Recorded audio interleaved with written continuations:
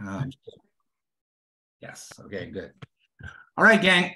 So, hey, thanks for joining in. I know that got a lot of choices on Saturday morning, but this is basically something that I've been out actually in clubs talking about versions of this, and as I start coming through it, as I start doing it more and more, it starts altering just a little bit. But this is the result actually of what Sandy did last year. When Sandy's model last year was served with Aloha. And so I started thinking about, serving with Aloha, and then it was myself and Herb Lee and Lila Berg started talking about different ways in which we could do that. And I began to see that that there was really leadership baked into Aloha. And it was simply because in the environment that I was raised in, I was raised by basically my grandmother, who was pure Hawaiian, native Hawaiian from Molokai. She didn't hardly speak any English. I mean, she could, but she didn't really want to. My mom was pure Hawaiian. So, and then I had older sisters. So I had a lot of, estrogen floating around in my house. The Hawaiians call that mana wahine. So it's really the strength of women. So I was heavily influenced by that.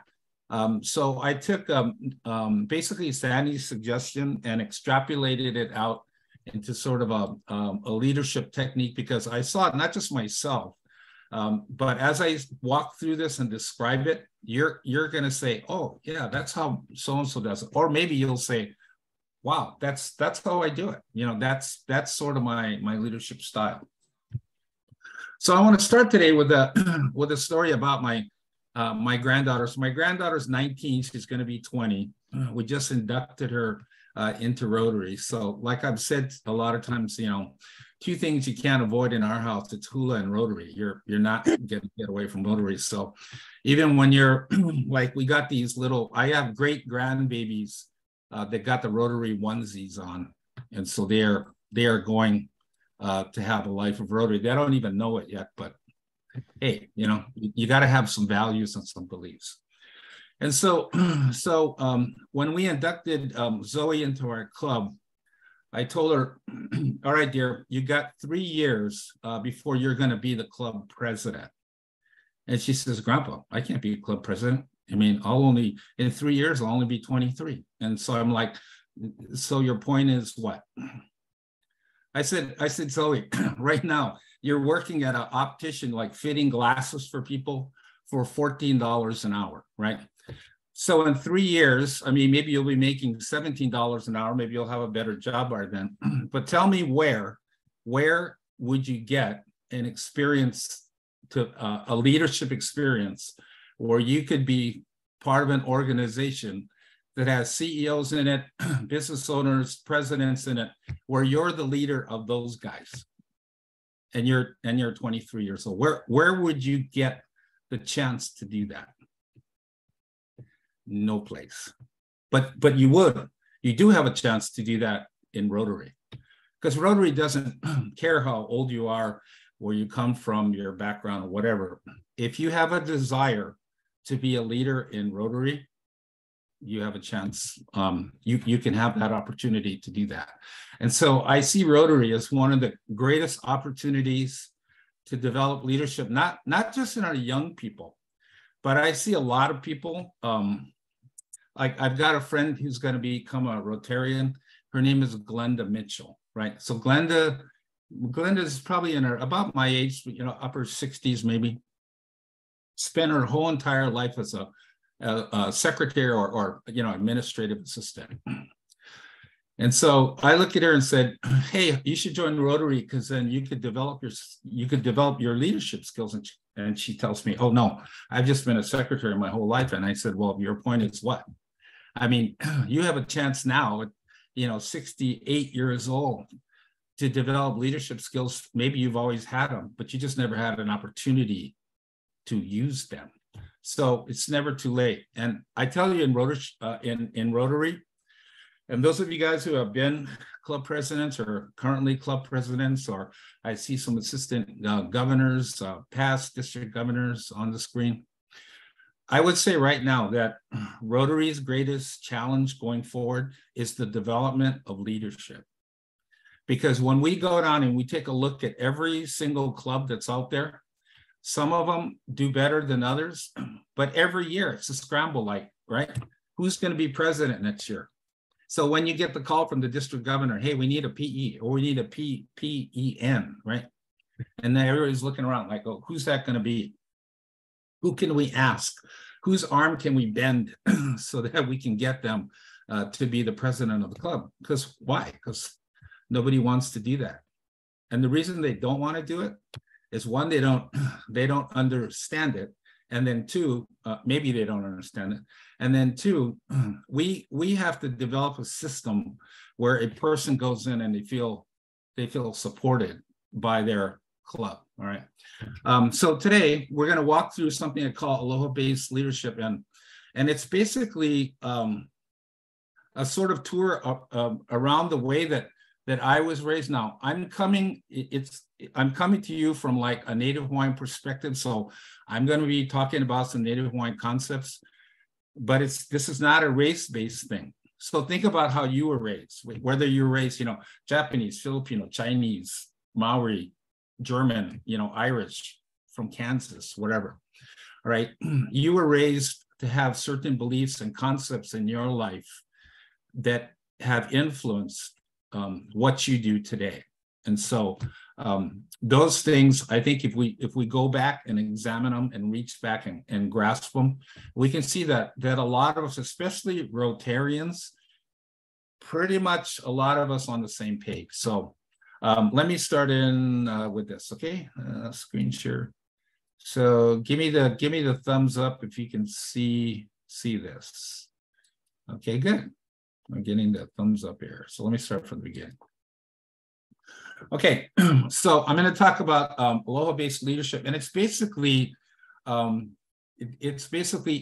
leadership style that's very similar to a lot to what we do in Rotary, which is servant leadership, and we'll kind of get more into that as we go along.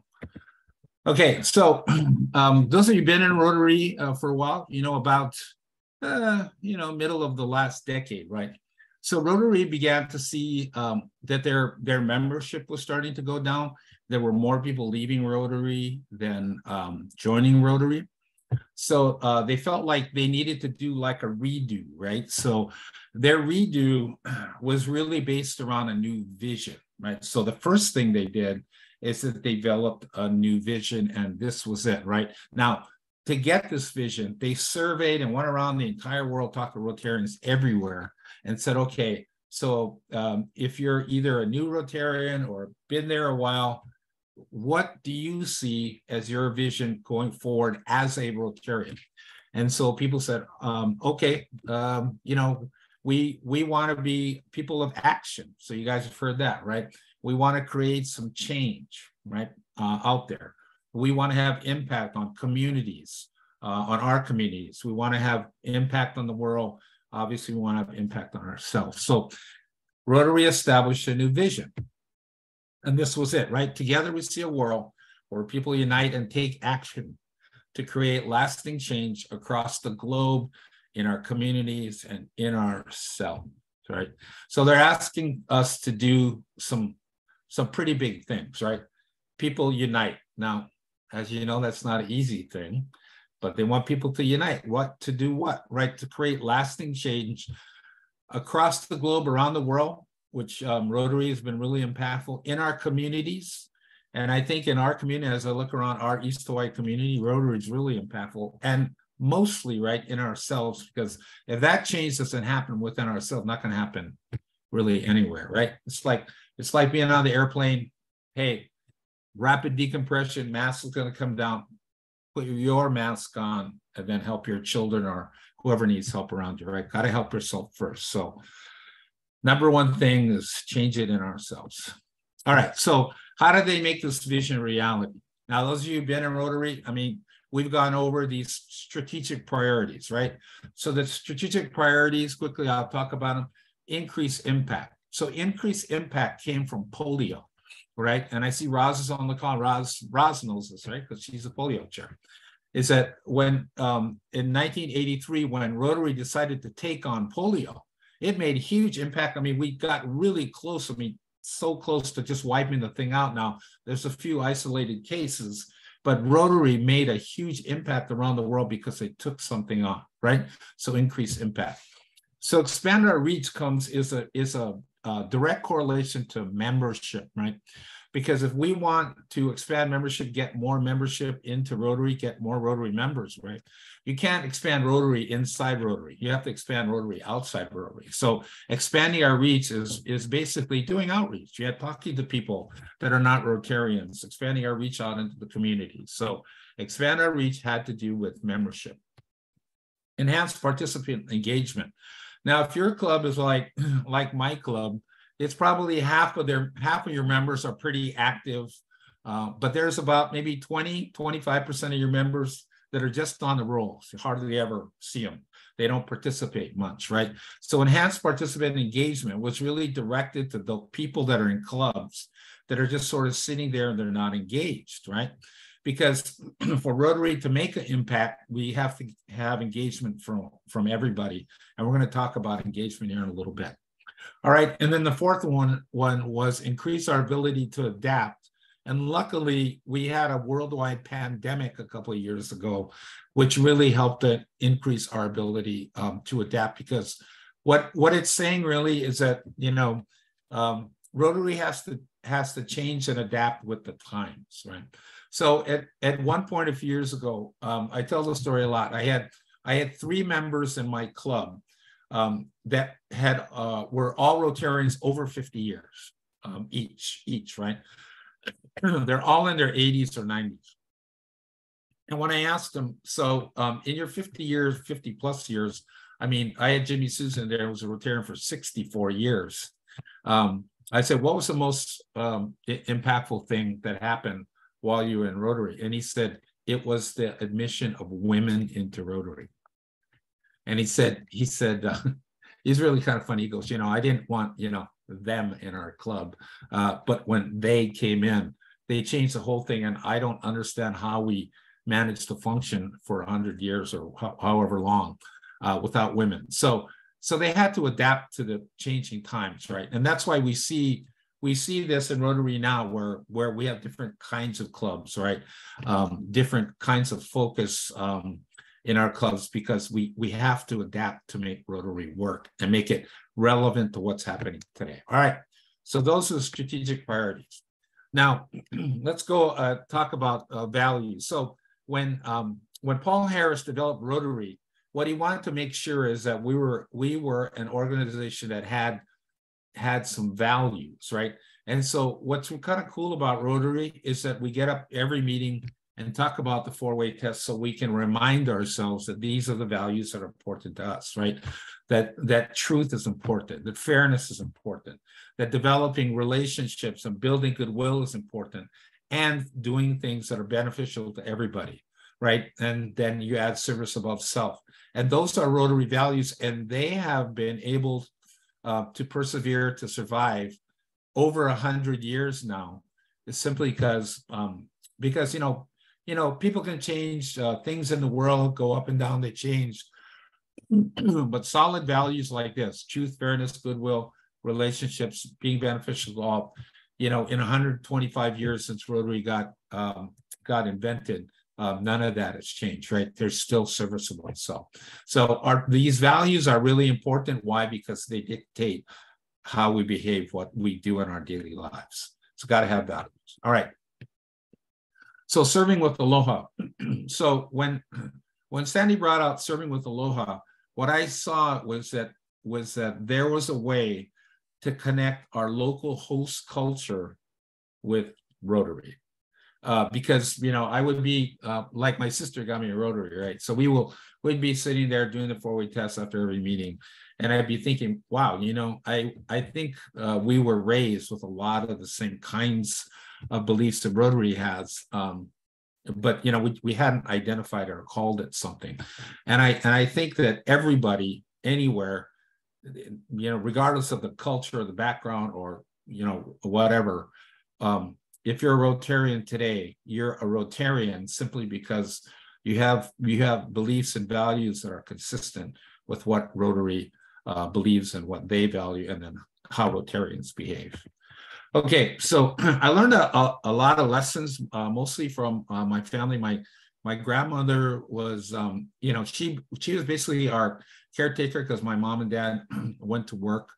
And so the environment that we had in our house was kind of like harmony above all else, right? So there wasn't like a dictatorship, maybe not even a democracy, but it was really a form of servant leadership where it was really about the benefit for the group. Like, what does the group need to do so that the group can go forward, right? In fact, my dad was one of those guys that wanted to make sure that he doled out everything equally to everybody. So we saw that growing up as kids, that that it wasn't about our personal ability to stand out. It was like how the group was going to move forward, right? And then how it's going to participate in that. So servant leadership, like Aloha, it's focused on the mutual benefit for all. And that's, and in a lot of places, that concept's really kind of hard, because a lot of people are raised to say, hey man, it's about me and I got to get mine. And, my whole thing is to try to do the best I can. And if, people can't keep up, well, they can't keep up. Well, what I see, it's kind of like this, right? So, my wife works in an office, right? And so there's a gal that works sort of in the front of the office, and then there's 3 back offices back there, and she's in one of them, right? And so there's air conditioning right back there, right? So the gal that sits in the front, right, because she doesn't like air conditioning, she's one of those fresh air people. She opens the door so that she can have fresh air coming into the office. So what does that do, though? It shuts the air conditioning off, right? So the people in the back, the 6 people that are in the back offices, they're all roasting while she's sitting there getting the fresh air. See, in our family, that would never happen, because, you're never going to put yourself above the welfare of everybody else, right? So it's sort of a conceptual thing. Now, think about your family. Maybe your family was like that. Maybe it wasn't. But our family was really about, it has to be beneficial for everybody. It's not beneficial. Okay, so Aloha-based leadership is really basically looking at people that we lead as our family, as opposed to like members of my club, or you're my, my workers or my employees or whatever. Now in Hawaii, that's not too much of a jump, because a lot of people do lead like that. But in a lot of other places, it's like, I'm the boss and you're not. So, I'm the club president and you're not. So basically, you're going to do what I tell you to do because I'm in a position of authority, right? Aloha-based leadership is like, we see everybody all sort of on the same plane, and then you're the leader, and your job is to move the whole group, right? It's like that whole point about when the tide goes up, all the boats go up. So, we think of it kind of like that. All right. So if you're going to treat people like family, and like that picture in the middle, that's my family right there. So yeah, we got a lot of people to do work here. All right. So what are your family priorities, right? There's safety, and as a family, your first job as the leader or the main person in your family is to make sure everybody's safe, right? And that's just not physically, it's also mentally, emotionally, all of that. So there's safety within your group. So when I look at my club, my first priority is to make sure that, everybody's safe. Nobody's being, attacked, emotionally, they're not made to feel bad or feel wrong about stuff, that we're in a good place where, nobody's going to get run over by a truck or whatever it is. Safety first priority. Second priority is really values, right? And just like Paul Harris did when he set up the 4-way test in service above self, he knew that if we didn't have values, right, that we weren't really going to go anywhere. We weren't going to be an organization that was going to prevail, right? And so, you know, that saying, right?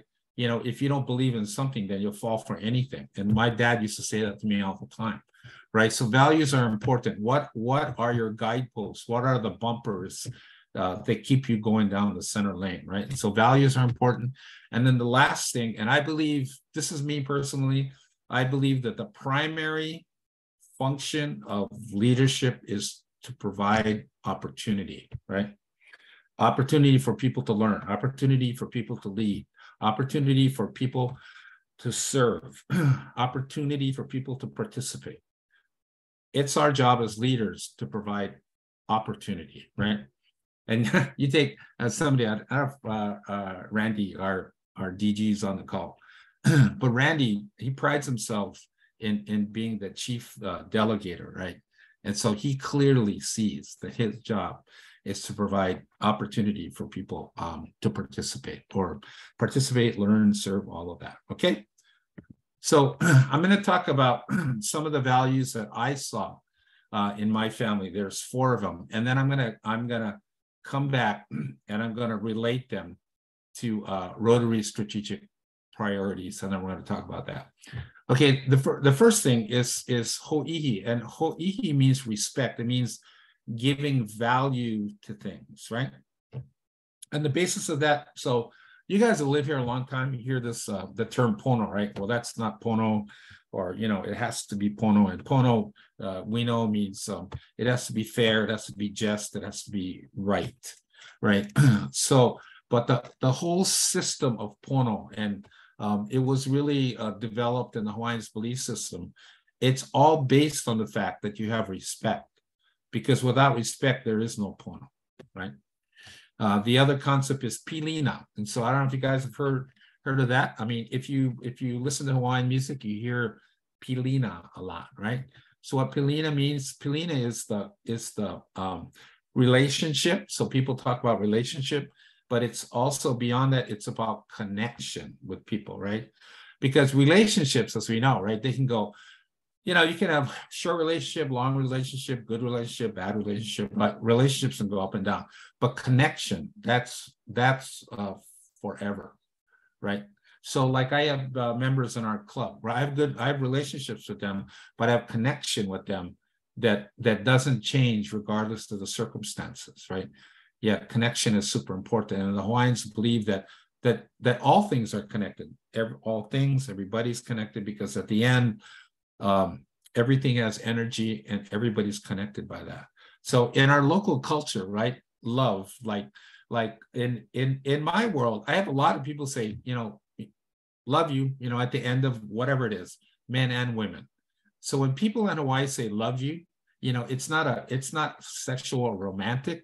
It's about respect and gratitude, right? So we did this function January 1 where Randy got inducted, and so I was in the parking lot putting stuff away, you know, and Steve Handy from Hilo Club, he comes out. Now, of course, you know, Steve has had a couple, so he's feeling pretty good, but he comes up to me and he goes, "Brother, I just love you, man," you know. And what he's telling me is that, hey, man, I respect you and I appreciate you.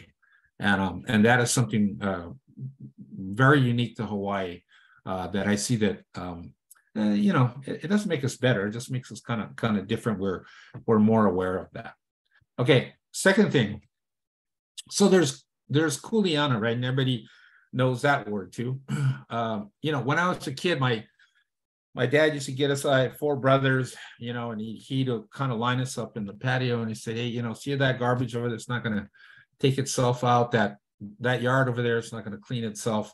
It's your Kuleana to get out there and take care of all that. So when I was a kid, I thought actually Kuleana meant chores, right?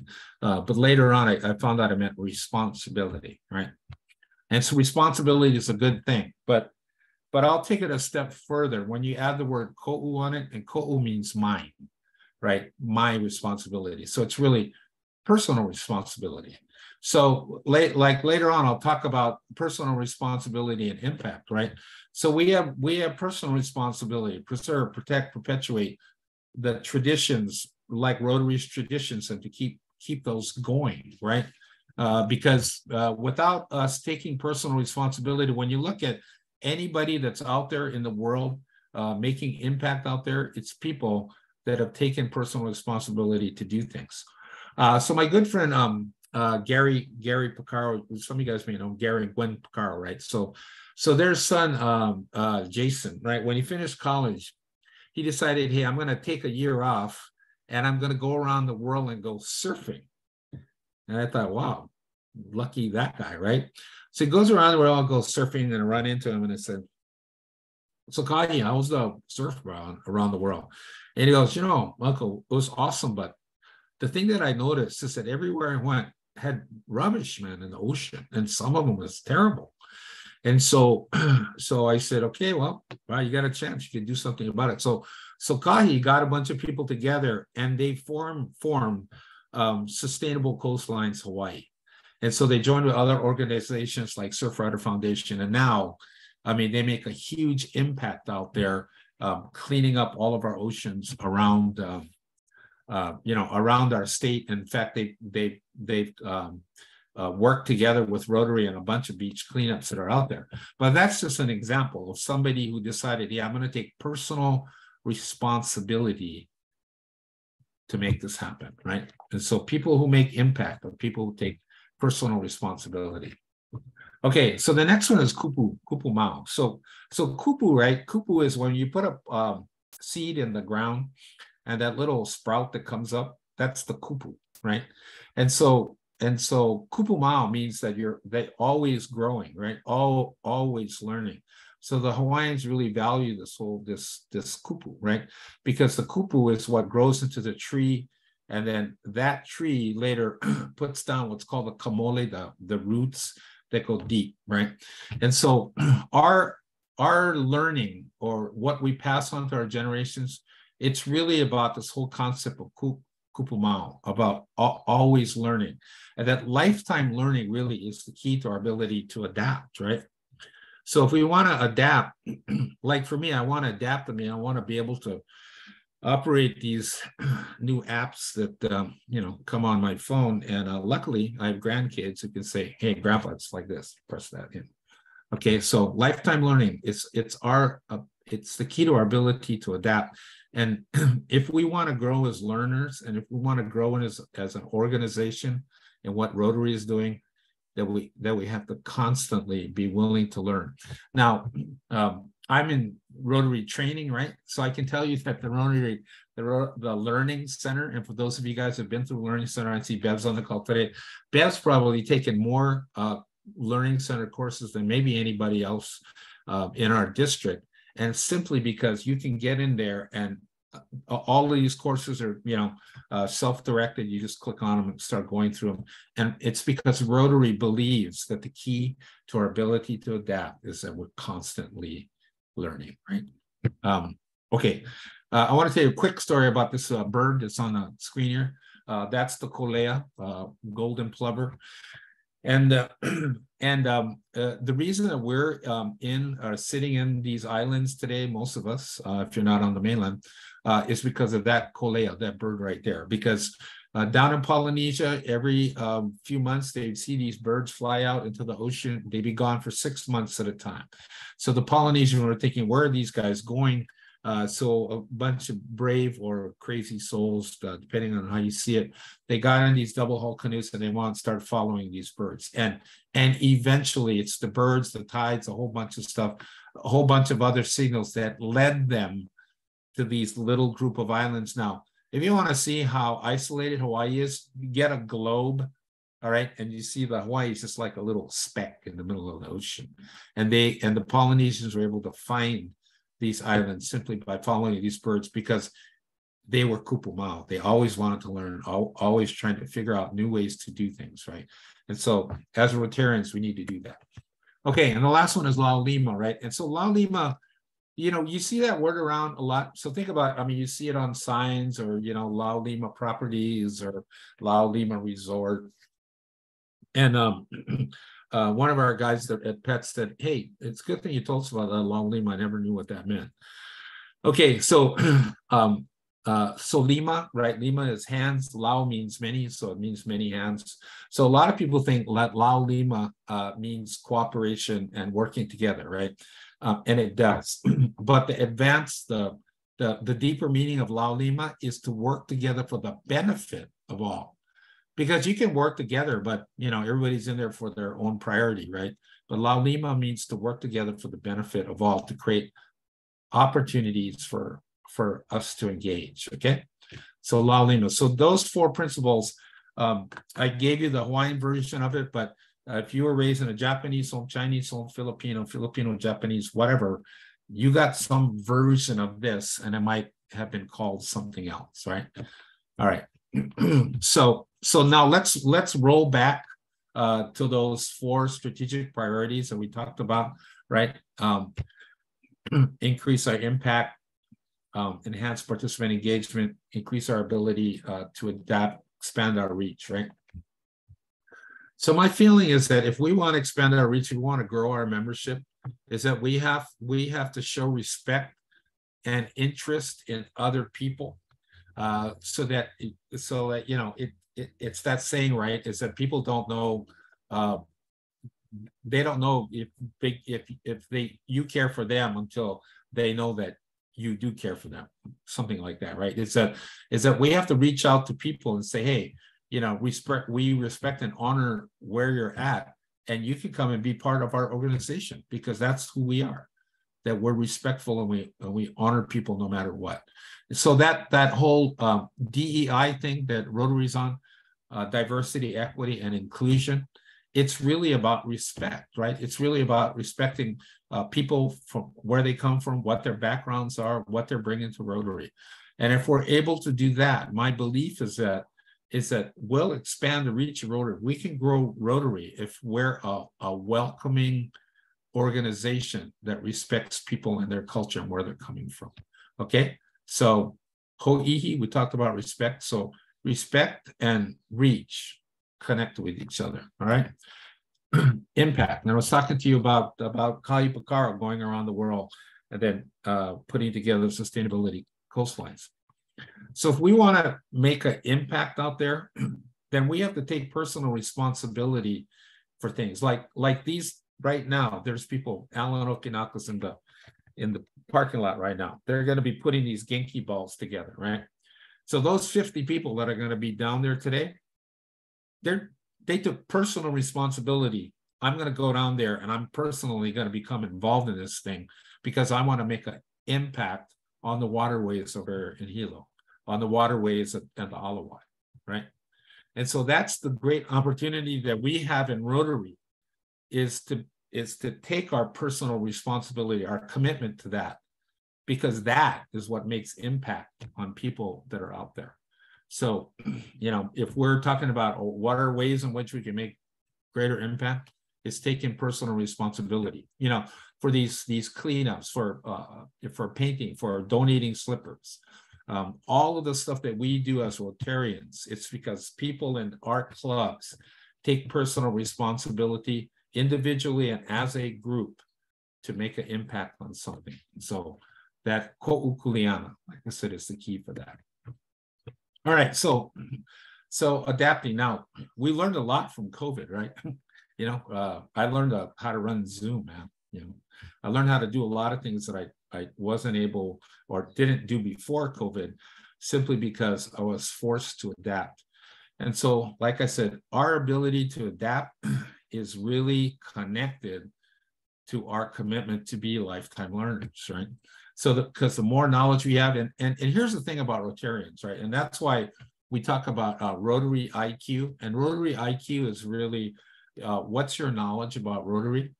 And the reason that's important is that we see that Rotarians who are more informed are typically Rotarians that are more engaged, right? So I can look at the screen right now and see all the people that are on the call today. These are all people that have high Rotary IQs, meaning that they know a lot about Rotary. And so as a result, because they know about Rotary, they're engaged with Rotary. They want to participate with Rotary. They want to help others expand their knowledge about Rotary. All right. So our ability to adapt is 100% connected to our commitment to be lifetime learners. And that's one of the reasons why I'm connected to Rotary today, is because of that. Okay. And then the last one is like, if we want to increase participant engagement, if we want to like dig up all the guys in our clubs that are just sort of sitting there on the rolls of kind of the dead weight of our club, that we have to engage them by simply, and I'm gonna show you a little system here that might work for your club in engaging everybody into your club. Because what Lau Lima means, remember, is Lau Lima means not just to work together. Because, you know, if you say work together, in your mind, it says, well, I'm going to work together with the people who want to work together. No, Lau Lima means that you're going to work together for the benefit of all. We're all going to work together, right? So when my grandma said, you know, we go out in the yard and we'll clean yard, it doesn't mean like, she didn't mean whoever wants to go. She meant we're all going to go out there and we're going to do this because Lau Lima means that we're going to work for the benefit of all. And so remember that one of our primary functions as a leader is to create opportunity for people. And as we can create opportunity for people and people engage, now we have the ability to work for the benefit of all. Okay, so I want to repeat one more time that you know, Aloha is not a race-based thing. Like, yeah, I mean, sometimes I do this talk and people say, "Well, I can't do that. I mean, I'm not really a native Hawaiian." It's just, I said, no, it doesn't have anything to do with being a native Hawaiian. It's about having a belief in the values, and we'll talk more about that in just a second. Having belief in the values that dictate the way in which we behave, right? It's a reflection of what we believe and we value. So it doesn't matter if you're, like I said, you were raised in a Jewish household, Japanese household, you know, Korean, Marshallese, whatever it is, right? We all have values that were passed down to us and basically given to us by other sources. And it's up to us individually to decide, all right, what values really work for me and what can I really incorporate into my life that can make my life more meaningful and therefore increase my ability to impact others by going out there and doing good in the community, right? So Aloha is not a race-based thing. And so I want to make sure that you understand that, because even though I came from this Native Hawaiian perspective, each of you could do exactly the same talk I'm doing right now and just talk about whatever values you were raised with in your household. Okay, so I'm throwing this out there as an idea, right? And so what we saw, or what we're seeing in our club, and I use my club, and thank goodness my club's cooperative. So I come up with these ideas to try to help improve how our clubs do, and then I guinea pig my club on it. Now luckily they're cooperative and they don't mind doing it. So what we decided, like first, that we were going to split our clubs into like 6 areas, and just have people manage these teams instead of doing it as committees. But then what I saw is that 6 was too much, and that in Rotary, so Rotary has 3 major things, and I know this because this is what we teach at every PETS, every leadership seminar, whatever. So the 3 things that Rotary is focused on: foundation, right? Membership, expansion of membership, and our public image. Those 3 things. And so almost every training we do has a combination or one of those, right? So I thought, okay, so if we have a limited amount of people that wanted to be in leadership, and the clubs are struggling to figure out who's going to be what, right? How about if we just divide it into 3 teams? And so the 3 teams basically is like the meetings team, which I call the hui, right? The finance team, which is the kala, which means money, and the service team, which is the kokua, which is the people. Kokua, everybody knows that word. It means help, right? So the meetings team basically manages any club gatherings, right, including regular meetings. The finance team, basically, they're in charge of raising, collecting, managing, or anything that involves money.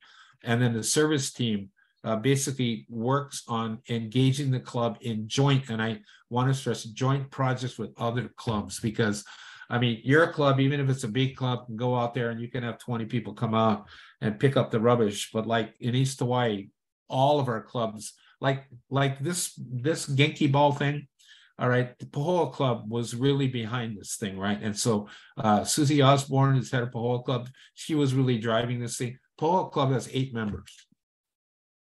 8. So if just Pahoa Club showed up, and if 50% of the club showed up, they'd have 4 people, right? Because in East Hawaii, we saw or have seen or know that if we work collectively together, that our impact is greater. Today, we have 50 people out there, 50. And Susie could have never done it just with her club.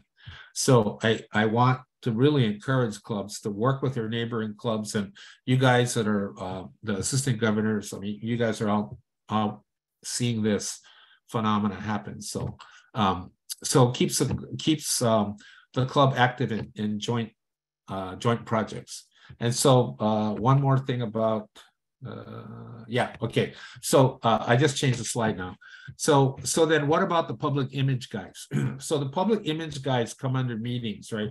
And they report and they promote on the website, social media, all of that. So the public image guys kind of come underneath the meeting group.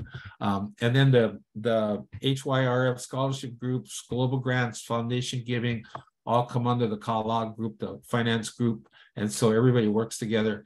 And then membership and service get tied together, because I see that the best way to really develop membership is through service.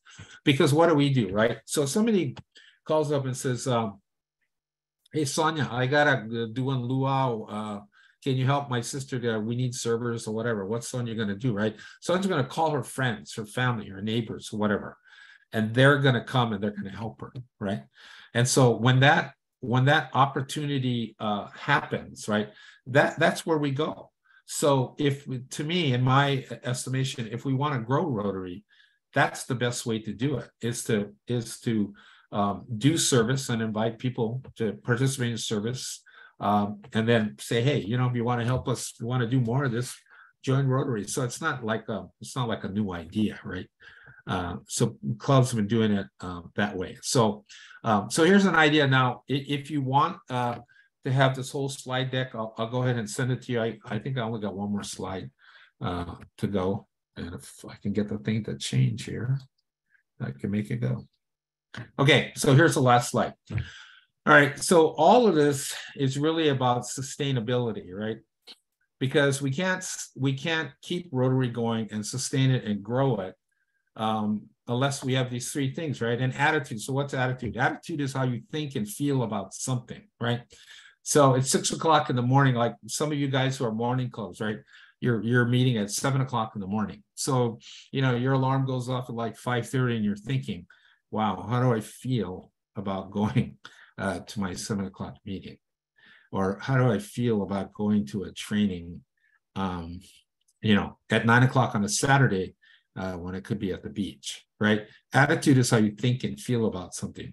And attitude basically dictates your motivation about, whether I'm gonna like this, I'm not gonna like this. Attitude is a key thing. The next thing really is belief. And so why is belief important? Because belief, like the values that Paul Harris gave us, belief dictates our behavior. So we behave based on what we believe, right? And then the last thing, basically, commitment. The Hawaiians call us, ho'omau. Ho'omau means that, man, we're going to go forward no matter what. We're going to hold more. We have a commitment to this. We believe this. It's ingrained in the way that we behave. We think it's a good thing. So for me, I mean, I'd love, I like having a great impact on Rotary. That's a wonderful thing. But my granddaughter, who's 19 right now, I want Rotary to be there for her when she reaches my age. I have generations behind me that I'll never see them. But when they show up and they want to participate and do something really great for their community, that they have Rotary to do that. So the last thing I'll tell you is that, so Hawaiians have this belief, right? It's called kava mamua, right? So kava mamua means that our future is really behind us. And that, you know, my ancestors they're actually in front of me, right? They're in front of me. And so my lineage goes all the way back up into Kamehameha I. So I see those guys like 200 years ago opening the doors so that I can be where I'm at today. So that makes my Kuleana then to open the doors for the generations that are behind me. I'll never see them. I didn't even know who they are, what's happening with them. But 200 years from now, right, that they could say, oh, my great-great-great-great-grandfather was involved in Rotary, and they made a huge impact in our community, in me as a person, around our globe. So that's basically what it's about, gang. Like I said, if you want to get a copy of this, I can send it to you. So there's another meeting. I see Mr. Del Green on, so he's ready to take over and do foundation here in about 10 minutes, but welcome any of your thoughts, ideas, comments. I thought actually I was going to get done with it earlier so we could have a little breakout, but of course, as it goes, not too much. Okay, any thoughts, any questions about that, comments? You can unmute yourself and just let it rip.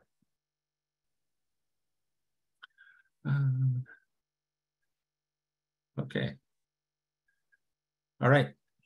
Okay, I have I can see your comments in there. You know, I will say that, I mean, obviously I think a lot about this kind of stuff, right? So when I roll over in the morning and kiss my wife good morning, I say, you know, I was thinking about expanding our reach. And she knows that I'm talking really about Rotary. You know, I'm not proposing anything new, but you know, if this stuff is on your mind and Rotary is important to you, then you'll do things and help things. You'll come up with ways in which the things will improve, and you know, that's the whole basis of the whole thing. So any comments? Otherwise, you know, we'll take a little bit of a break, and I'll have Del and Laura and whoever else. I think Mark is going to be on for the next session to take over. No? So Benson, before we end, I just wanted to tell you that as a Haole boy who moved here 6 years ago and has really sort of embraced much of the Hawaiian background that exists here, and I've really grown to love it. I really appreciate this kind of stuff that you do, and some of the other folks like Herb Lee and some of the other folks in Rotarians that sort of help me understand even more about how some of the Hawaiian history and the way that Hawaiians have done things overlap with Rotary. I just want to let you know how much I appreciate it. I think you guys are awesome. Yeah, thanks. Yeah, thanks, Brian. And you know, Nancy put something in the thing about connecting with Hawaii Tourism Associates, because they're starting to do more cultural things like this, and I think that's a key thing. I mean, you know, those of you guys that are, so Nancy's heading off, and Cindy, I don't know if you're going to Zone next week, and so Zone is where all of the Cindy's giving me the thumbs up. And so Zone is where districts from all over our zone, which is basically the Western United States, including Hawaii, we get together and we have learning sessions and all that. The other time when we all get together is PETS, right? Where it's President-elect training in Los Angeles, right?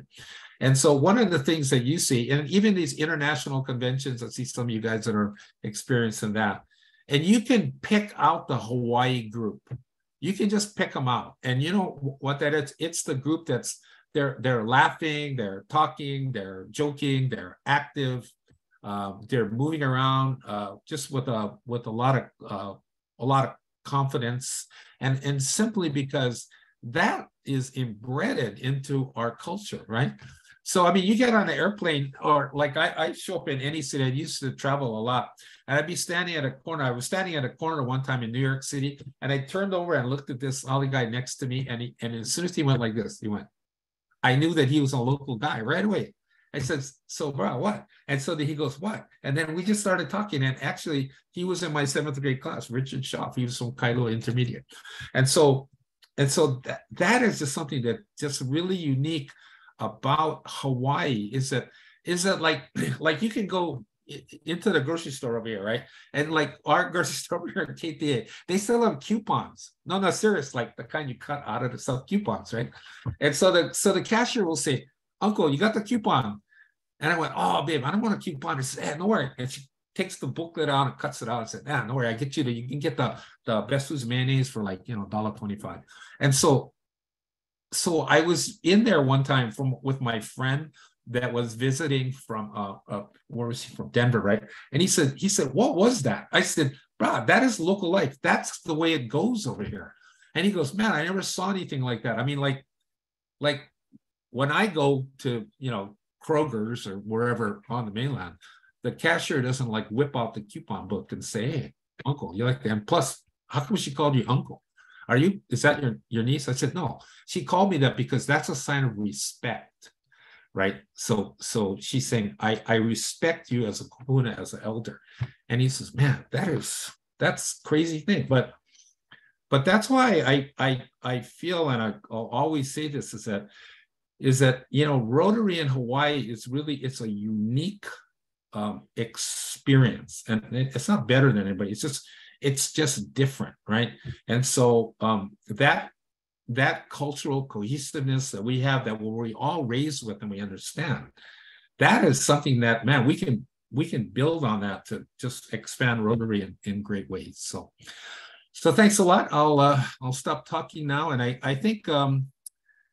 Mark, are you leading the next group, or is Del leading the next group? Who's leading the next group? In fact, wait, let me stop the recording here. Yeah.